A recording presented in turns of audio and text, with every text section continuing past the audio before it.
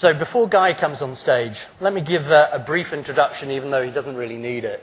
So Guy's probably one of the most storied figures in Silicon Valley over at least the last 20 years. And I had the pleasure of meeting Guy 13 years ago when he came to London. I was working for a venture capital firm called 3i. And 3i at the time was the biggest VC on the planet. We had about 1,000 staff worldwide. And we're in a 13-story building. And Guy walks in and it's like, wow, who works on the rest of the floors? And it's like, well, this is all 3i. It's like, gee, I've seen the future of venture capital. Now, 3i is not in the venture capital business anymore, so that was a defining moment for me as well. But Guy probably is most famous in recent years for working with Garage Technology Ventures. And most of you may also know that Guy was the technology evangelist for Apple. So again, a personal connection with Steve Jobs. So with that, I'd like to introduce Guy Kawasaki. Thank you.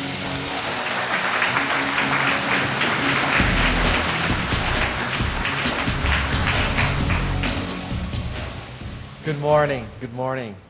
Although arguably it's not a good morning because the passing of Steve Jobs has definitely left a large hole in the universe. And I worked for him from 1983 to 1987, and then from 1995 to 1997, I worked for Apple again. And just as he came back towards the end of 1997, so we overlapped again.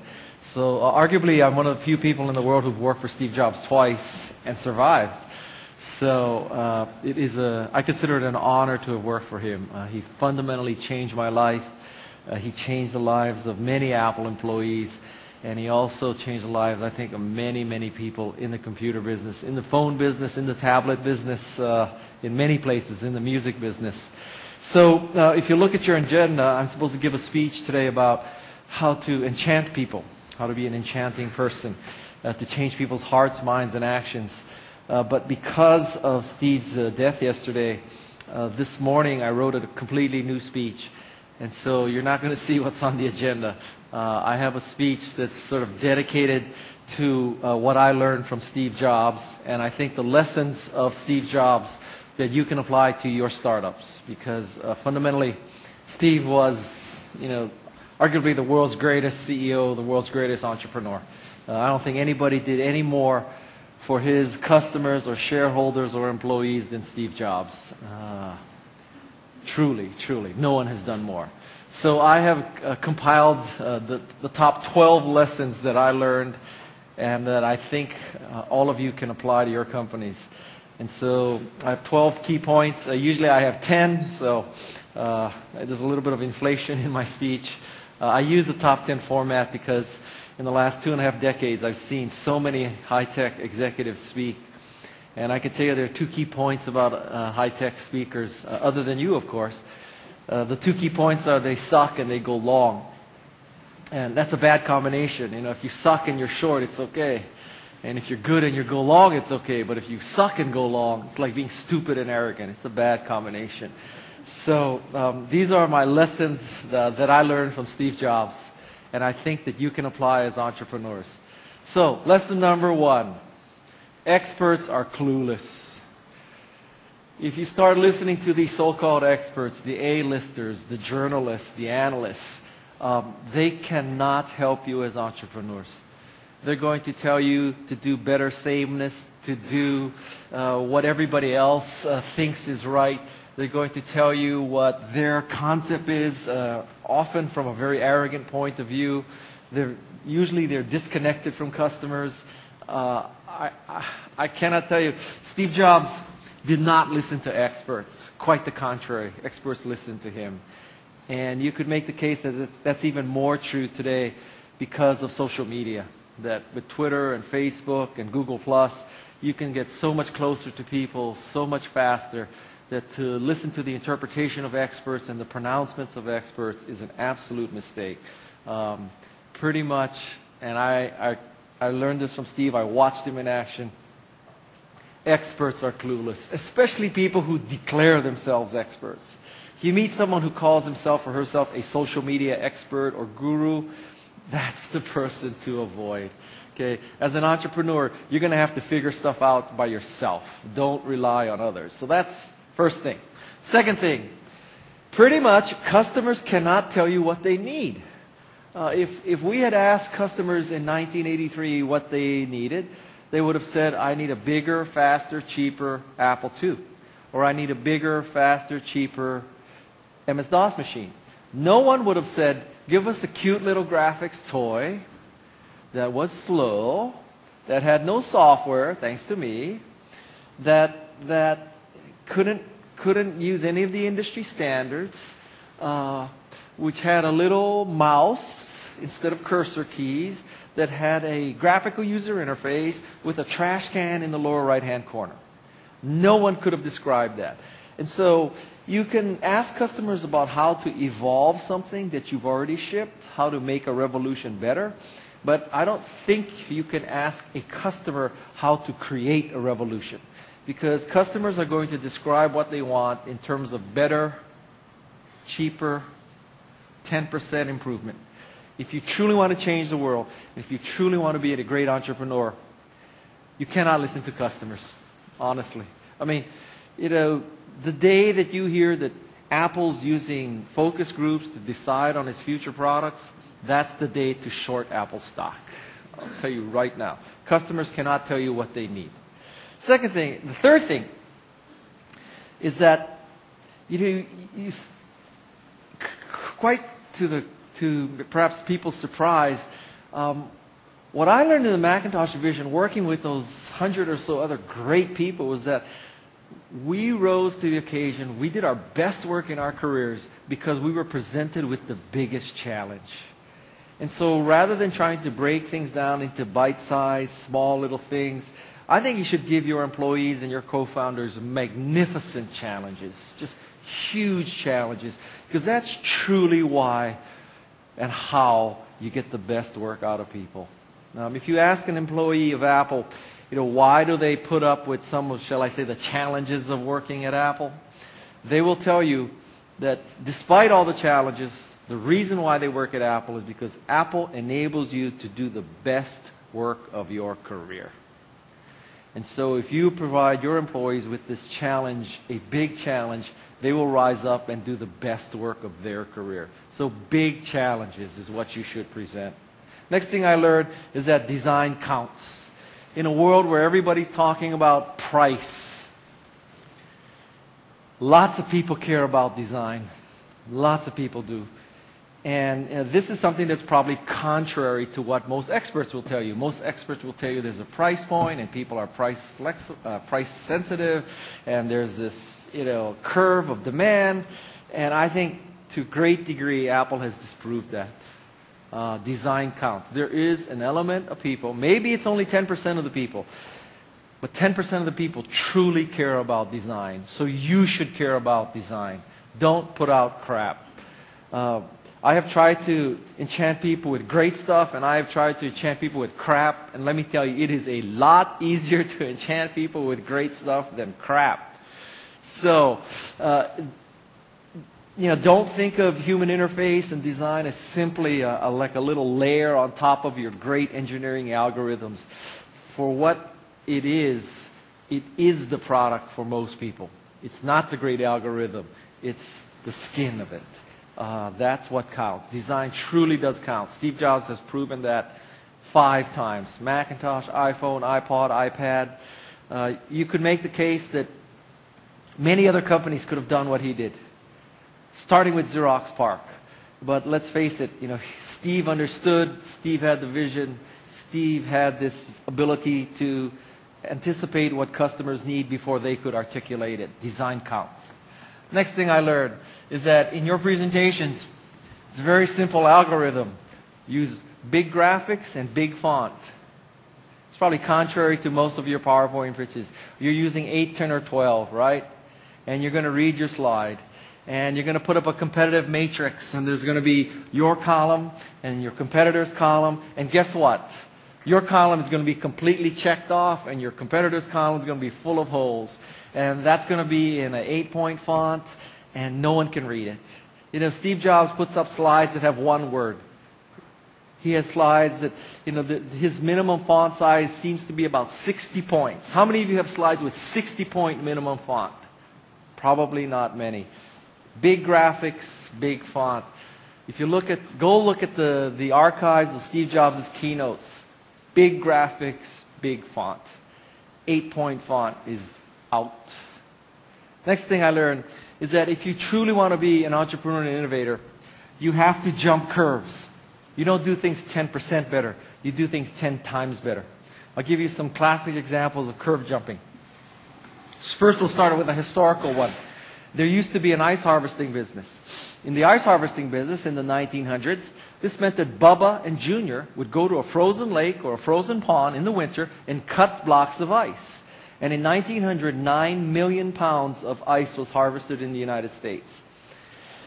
33 years later was the beginning of the ice factory curve. The ice factory curve now meant that you didn't have to be in the winter. You didn't have to live in a cold city. You could freeze water centrally any time of year, and then the ice man would deliver ice to your house. So imagine the advantage of going from ice harvester, cold city, cold time of year, to ice factory, any city, any time of year. Fast forward another 20 years, now we have the refrigerator curve. This is ice 3.0.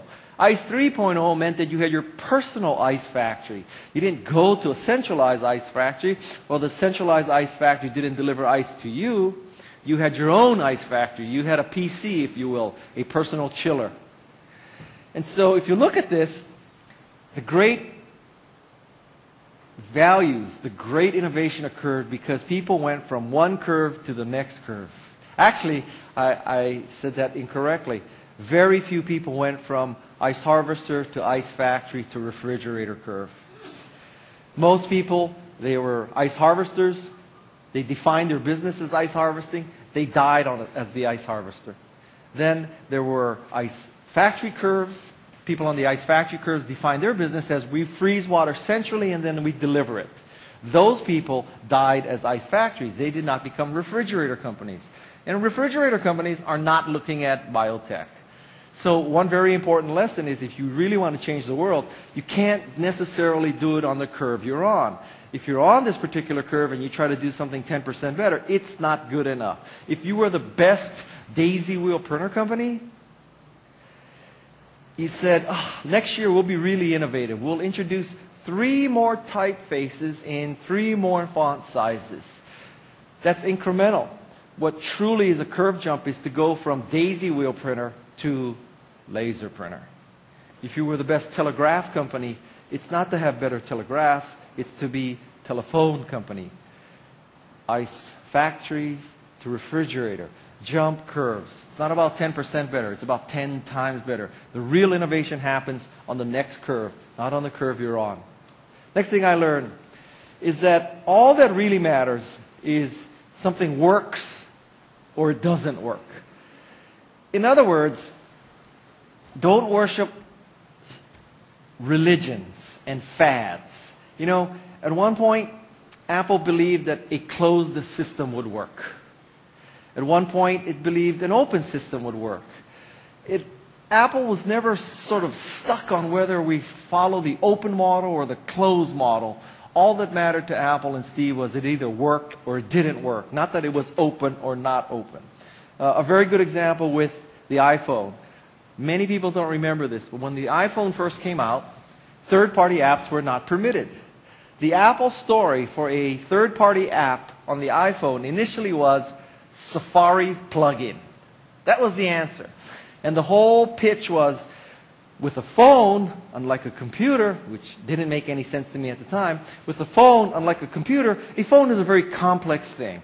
Lots of messages coming in, phone calls coming in on this constant data network. You don't really want to screw around with a phone and let third-party apps interfere with the quality of your phone experience. So we're locking out third-party apps. If you want to do anything as a third-party developer, it has to be through our browser as a Safari plugin. Okay? That was story number 1 with the iPhone. 6 months go by. Open up the iPhone, and they declare victory again. And they say, we're opening up the iPhone we have had such demand and such interest in creating third-party apps, we realized that we need to do this for the benefit of our customers and the benefit of developers. It's now an open system. You can develop apps. It doesn't have to be a Safari, a plugin. Apple completely reversed itself. Where it's stuck on the religion of closedness, it would have stuck to closedness. Where it's stuck on the religion of openness, it would have, well, arguably it would have started with openness. The point here is that what Apple and Steve Jobs has proven is that what really matters is not whether it's open or closed, no matter what sort of industry jargon is being used. What truly matters is it works or it doesn't work. You know, is the iOS App Store an open or closed system? Well, you could make the case that it's an open system because anybody can write an app. You could make the case that it's a closed system because unless somebody at Apple approves your app, it's not going to go into the store. And if it doesn't go into the store, unless you have a jailbroken iPhone, you can't install it. Again, work or doesn't work is all that truly matters. Next thing is, for a long, long time, people used to beat Steve up and Apple about price. Macintosh was too expensive. iPhone is too expensive. iPad is too expensive. You know, you can get a cheaper iPad from BlackBerry. You can get a cheaper iPad from HTC. You can get a cheaper iPad from HP, depending on whether HP has discontinued it or not that day. So, you know, I think what Steve has proven is that there are a class of person that cares about value, which is different than price. Arguably, a Macintosh is more expensive. But is it truly more expensive when you consider the increased productivity, the ease of use, the less support costs? So Apple is testimony that, you know, value is very different from price. If you compete on price as an entrepreneur, it's a very, very difficult thing. I want you to think of a 2x2 matrix, okay? And in this 2x2 matrix, of course, you want to be in the upper right-hand corner because if anybody who worked for McKinsey or went to a business school, you know in a 2x2 matrix, you're always in the upper right-hand corner, right? That's just where it is. So the parameters on this matrix are uniqueness vertically and value horizontally. Okay? So in the upper right-hand corner, you are unique and valuable. That's where you want to be. Only you produce your product, and it is a very valuable product. The problem is many other people are in the other three corners. Let's discuss the other three corners. Let's say you're at the bottom right corner. In the bottom right corner, this means that you are in fact valuable but not unique. In the valuable but not unique corner, you're going to have to compete on price. If you slap the same operating system on the same hardware, guess what? You compete on price.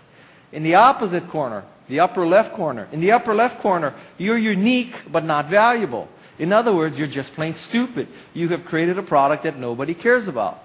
Only you have created it, but nobody uses it because it is of zero value. The bottom left corner is where you're unique and not valuable.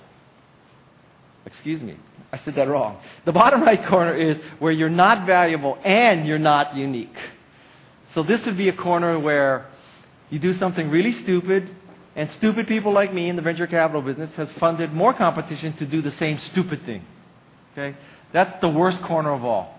You could make that case about, let's say, Pets.com. Hopefully you're old enough to remember Pets.com. So Pets.com, 10 or 15 years ago. The pitch was, we have patent-pending, curve-jumping, paradigm-shifting way to sell dog food online. The dog food business is fundamentally a supply chain management business. Dog food business. Let me explain it to you. On one side, we have a cow. On the other side, we have a dog. All we need to do is kill the cow, cut it into little pieces, put it in a can, get it to the dog. How hard could that be? So why was there a pet food store in the middle sucking up 25% of the margin? Revolutionary thought. Let's eliminate the pet food store in the middle, because nobody wants to drive to a pet food store, park at the pet food store, look at the pet food, pick up the pet food, and drive it to their house. Right? So let's eliminate that stupidity in the supply chain. That's our value. We make pet food much more convenient. The problem with that is that pet food is not so good online. For one thing, you may eliminate the pet food store, but then you have to add back shipping and handling. And then it's kind of inconvenient to buy pet food online because you have to be at home when UPS drops off the dead cows in the cans. So it's no more cheaper, and it's a pain in the ass because you have to be at home when the dead cows in the cans come to your house. So it's not that valuable. And then there was Pets.com, and so since there was Pets.com, then venture capitalists figured, well, we need our own Pets.com, so that's why there was iPets.com, ePets.com, LastMinutePets.com, DiscountPets.com. There's 16 ways to spend as much money for dog food online as at the pet food store and have the added inconvenience of having to be home when the pet food came to your house. That's the .com corner. Not unique, not valuable. So the corner you want to be in is the upper right-hand corner.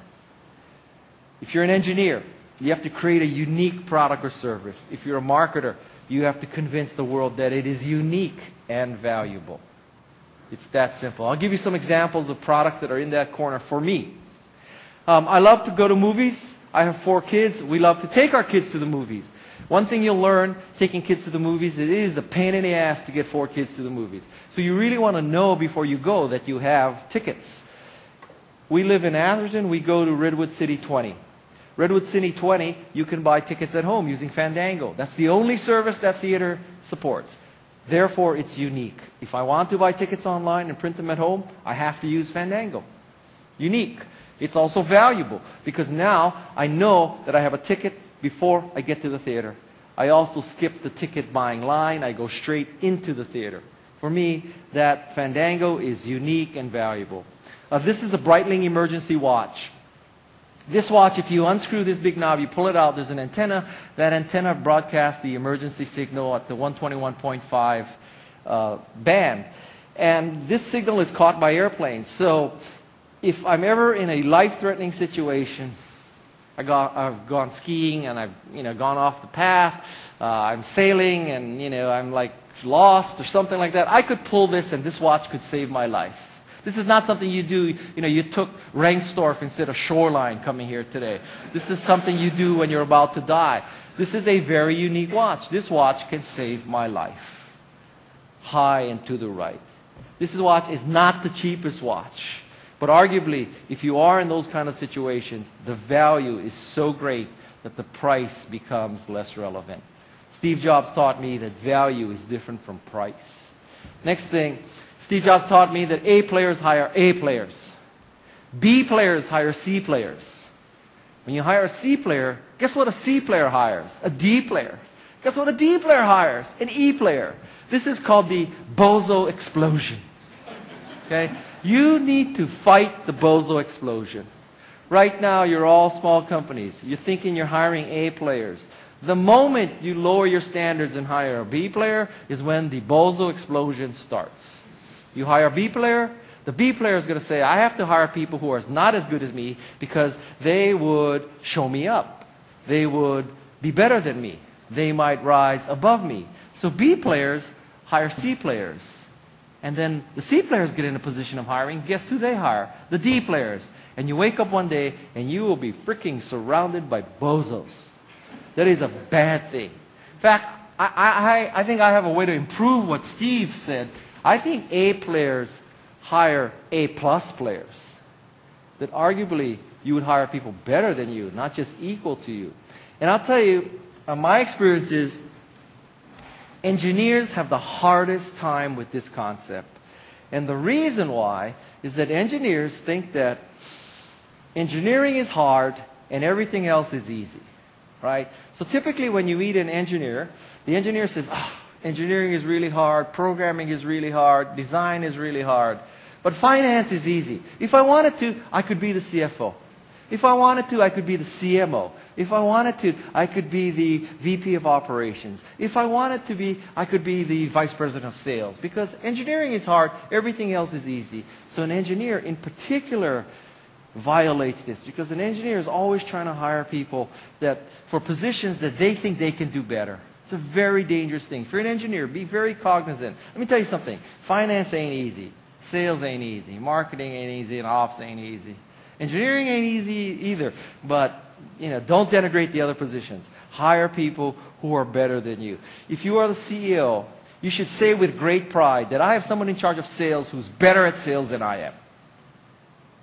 And if you are the CEO, you should hire someone who you could say, I hired a VP of marketing, and this VP of marketing is much better than I am at marketing. That should be a source of pride for you. Next thing is, real CEOs can demo. Seriously, real CEOs can demo. It's not bullshit MBAs, you know, that you brought them in because of their credentials. Real CEOs can demo. They can actually use the product. And I've sat in many, many pitches where CEOs come in and they say, well, you know, now I'm going to let my VP of engineering demo the product. Like, why? Can't you demo it? Don't you know how to do it? If you really want to be a great CEO, you have to demo your own product. You can't demo your own product, quit. Something's wrong with you. Real CEOs do demos. Steve Jobs proved that. Nobody could do a demo better than Steve Jobs. It's going to be one of Tim Cook's biggest challenges. Real CEOs can demo. Next thing. Real entrepreneurs ship, not slip. They ship. You know, my theory is taken off from Bobby McFerrin. Bobby McFerrin had a great song, Don't Worry, Be Happy. Real entrepreneurs, don't worry, be crappy. Which is, when you have jumped curves, when you've gone from ice harvesting to ice factory to refrigerator company, when you've gone from daisy wheel printer to laser printer, the first version of the laser printer can have elements of crappiness to it. Right? The first laser printer from Apple was $7,000, slow Apple Talk network, single-sided, no envelopes, 8.5 by 11 only. Right? Piece of crap. But it was a revolutionary piece of crap. If we had waited for the perfect world of double-sided, envelope feeding, multiple, you know, megabytes of RAM, faster network, we would have never shipped. So as an entrepreneur, you have to understand that you need to ship. You need to ship. Don't worry, be crappy. I am not saying ship a piece of crap. I'm saying ship something that's jumped curves that has elements of crappiness to it. Big difference, okay? But real entrepreneurs truly do ship. And the last thing I learned from Steve Jobs is some things need to be believed to be seen. Most of the time you hear this in the opposite way, which is some things need to be seen to be believed. Not for an entrepreneur. This is how it works for an entrepreneur. You have to believe in your product, you have to ship your product, and then people will see it, and you will see it. And if you don't believe, it'll never happen. If you wait for proof, it will never happen. If you wait for customer validation, it will never happen. You have to believe. The reason why Macintosh was successful is that at the core, 100 people, starting with Steve Jobs, believed in Macintosh. And because we believed in Macintosh, we made it real. Which is very different than if Macintosh was real, then we would believe it. If that were the case, Macintosh would never have succeeded. You have to believe in some things if you want to see some things. So, what time is it? Perfect timing, 22. So, this is the 12 lessons that I learned from Steve. And can we take Q&A? Oh, absolutely. Yeah, I would love to take Q&A. You know, usually if I gave you my enchantment speech, I'd be pushing it. It would take 1 hour. So this is unusual. I have time to do Q&A. So let's do Q&A.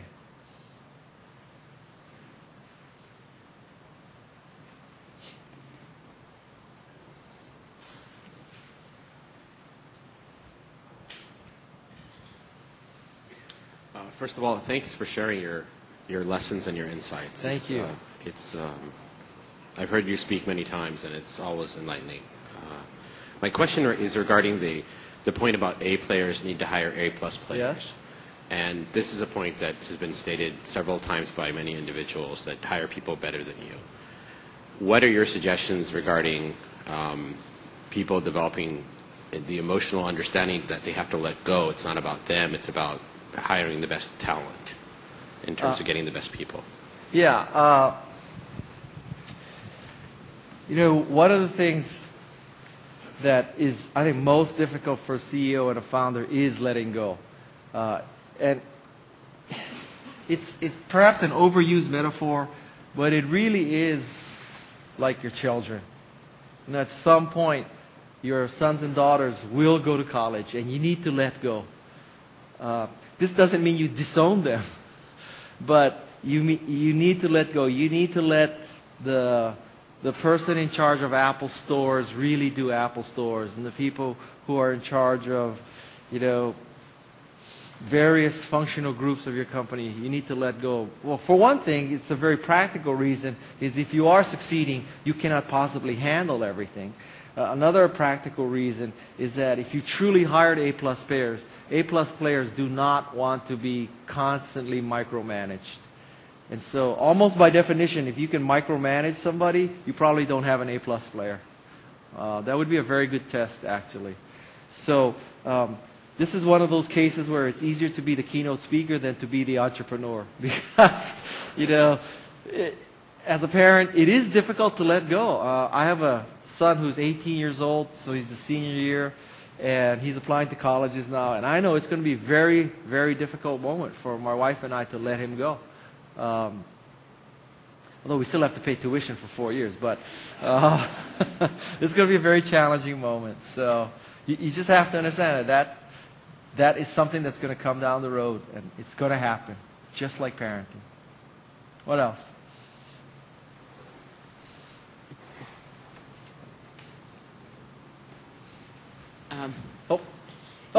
Sorry. Just a little bit more on the same point. It looks like you left a puzzle in your ABC analysis. So who hires B players? A guys hire A plus. Yeah, that's a good question. I don't know. Yeah, by definition, who would hire? I know who hires B players. Boards of directors. Really. Which is code word for VCs. What else? Yes. Go ahead. I love the concept of jumping curves, and I also like the fact that when you go in to talk to somebody about capitalization and you emphasize the uniqueness and value, they go, well, how many of these have been sold in the market thus far to justify your financial pro forma? Yeah. How do you respond to that when you're really trying to set a new tone, come out with a new product?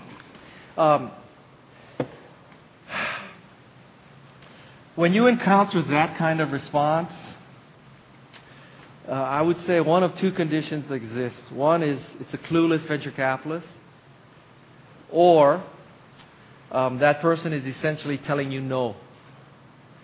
So basically, when you deal with venture capitalists, there's only one response that is yes. And the one response is, let's start due diligence.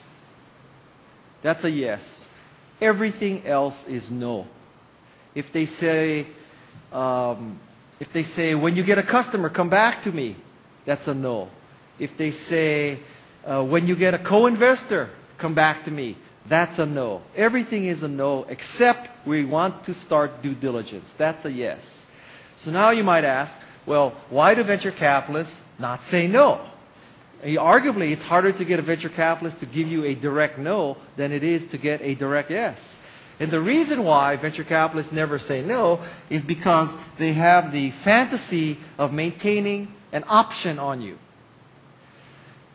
This way, the way it works is, if I say, come back to me when you have when you've proven the dogs are eating the food, or come back to me when Kleiner Perkins or Sequoia has taken a lead, I'd be happy to co-invest along Kleiner or Sequoia. Well, duh, who wouldn't want to invest along Kleiner or Sequoia, right? Any idiot would do that.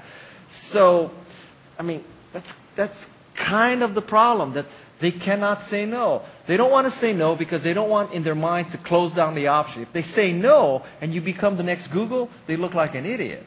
So what they have to do is they would tell the founders of Google, if they knew that it was going to be Google, they would tell the founders of Google, well, come back to me when you have a business model for your new search engine. Right? So this way, if they miss Google, they can say to themselves, I didn't miss Google. I told those bozos, Larry and Sergey, to come back to me. They didn't come back to me. It's their fault. So now when I go meet with CalPERS, I'm not going to tell CalPERS I missed Google. I'm going to say, I saw Google. I knew Google was going to be successful. They didn't come back to me. It's their fault, not my fault. I still need $20 million from CalPERS. That's what happens. That's what happens. So if you want to hear a yes, so can I give you some tips about pitching? Okay. So tip number one about pitching is, I'll give you a metaphor. Think of pitching like online dating. Okay? There's two kinds of online dating theories. One is eHarmony. You fill out questionnaires. Do you like long walks on the beach? Do you like white wine or red wine? Do you like opera, classic, or rock?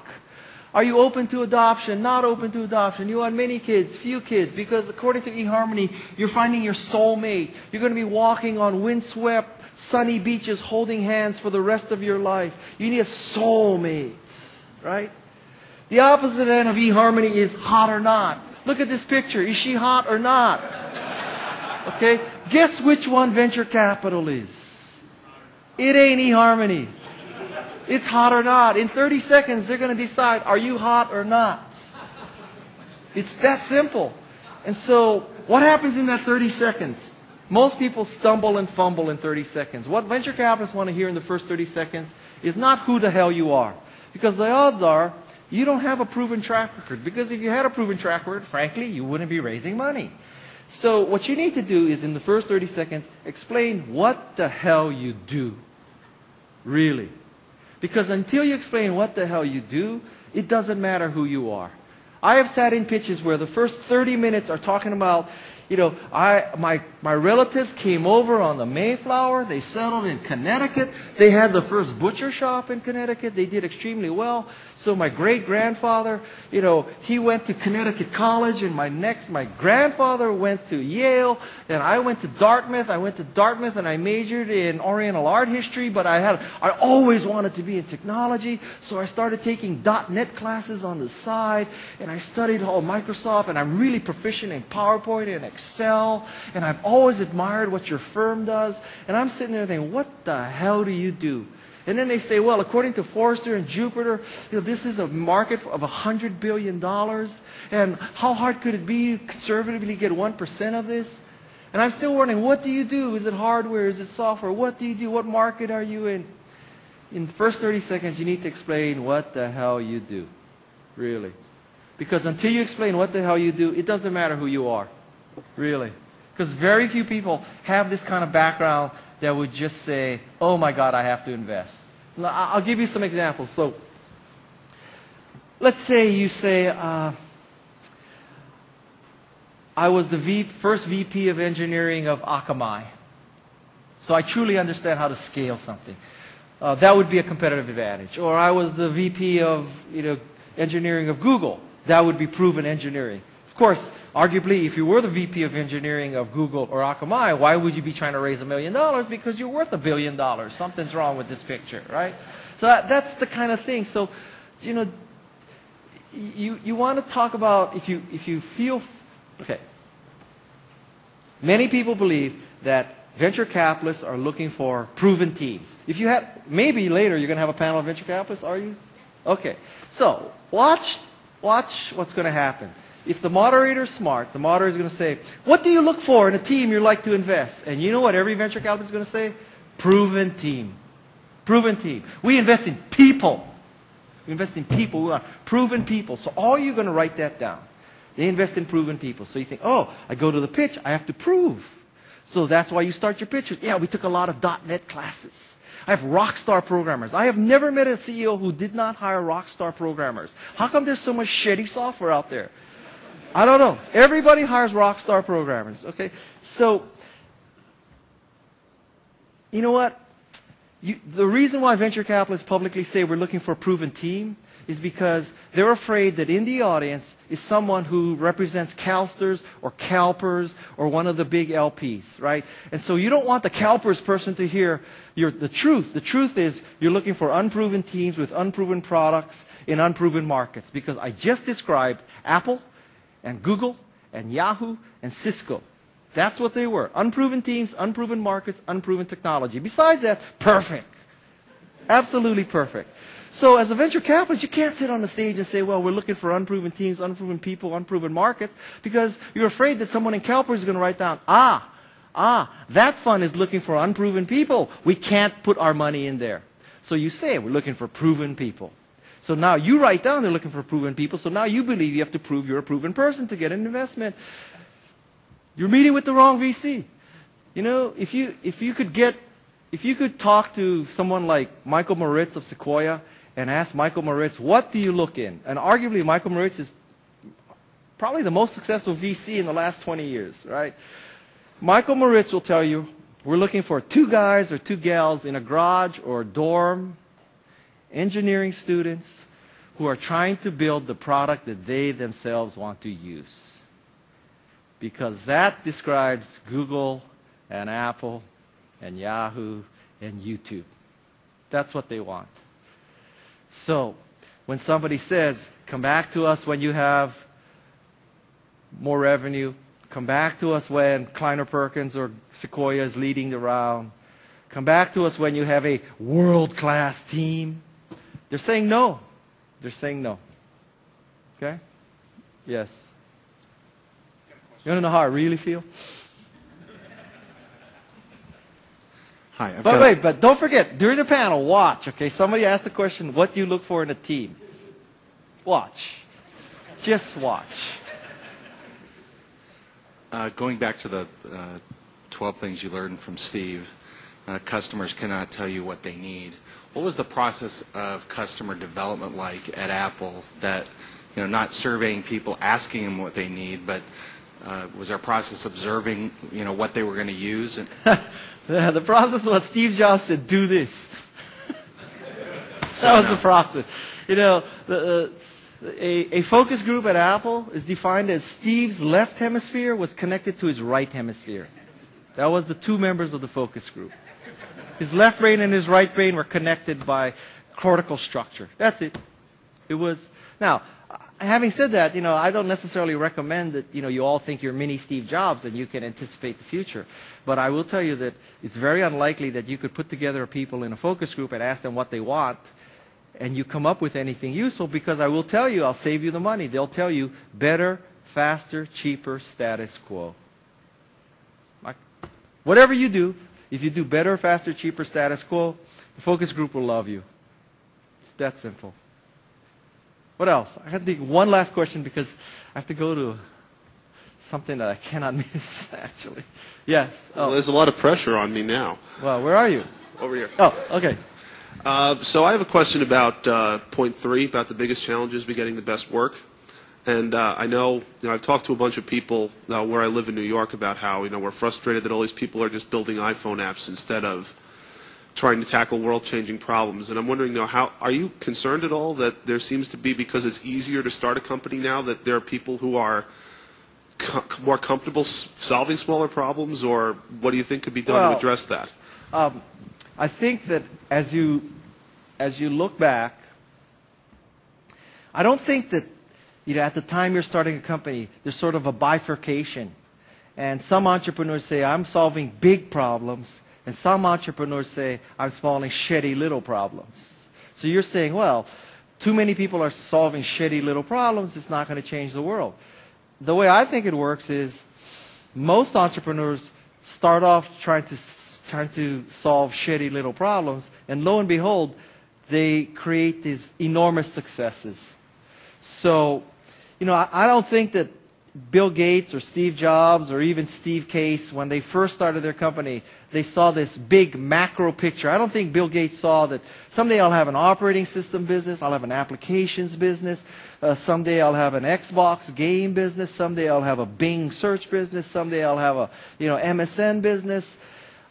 I think that Bill Gates said, man, I could build an operating system. Well, build is a loose term. Build an operating system for this cool thing called the PC. And Woz said, wow, we could like scan parts of HP, and we could build this board, and this board can like put up a character on this TV. How cool is that? And so you start off with these very humble beginnings, and 25 years later, you have this huge success. That's very different than saying, I don't think Woz and Steve, when they first started out, said, we see the future of personal computing. And this future includes iPhones, iPads, iPods, Macintoshes. So we're starting now, but 25 years from now, that's the future. I think the most relevant question that engineers start a company with is not, what's the future as much as wouldn't it be cool if? Wouldn't it be cool if we could search better? Wouldn't it be cool if instead of having to drive to a computer, you could have one in your house? Wouldn't it be cool if my girlfriend could sell Pez dispensers on the internet? So I started eBay. Total bullshit story, but great story. So, wouldn't it be cool if people could upload copyrighted video and millions of people would watch it? And wouldn't it be cool if people could take video of themselves dropping Mentos into Diet Cokes? So we started YouTube. So I think the salient question is, wouldn't it be cool if? And then if you have a lot of people answering the question, wouldn't it be cool if, some of them will grow into mighty, mighty, redwood forest trees. Many of them will die. Some people will create, sort of Christmas tree height. But some people will create Apples and Ciscos and Yahoos. But at the time you're planting the seed, nobody knows. I mean, like venture capitalists like to be able to say, yeah, we knew that company would be successful. They had a proven team. Yeah, right. They had a proven business model. They were in a proven market. So we knew that company would be successful. That's why we invested in it. If you ever encounter that, then ask the VC, well, what about the other 19 investments that you made? How come they failed? And the VC will say, well, I told my partners not to do that. It wasn't me. Go ask the people who funded Webvan. Webvan is a very good example. Webvan, proven team, right? Proven market. Everybody has to eat. Proven business model. Imagine the convenience. You could go online and order someone to bring you broccoli. That is a great business model. So proven team, proven business model, proven technology. Build a distribution site and automatic picker puts the broccoli in your basket, sends it to a van to your house. Everything is perfect about Webvan. Raised $450 million. Where is it today? You should solve small problems. Solve problems and hope that many people have that small problem. That would be my recommendation. Okay? Thank you very much. Enjoy your conference. Thank you. Thank you very much.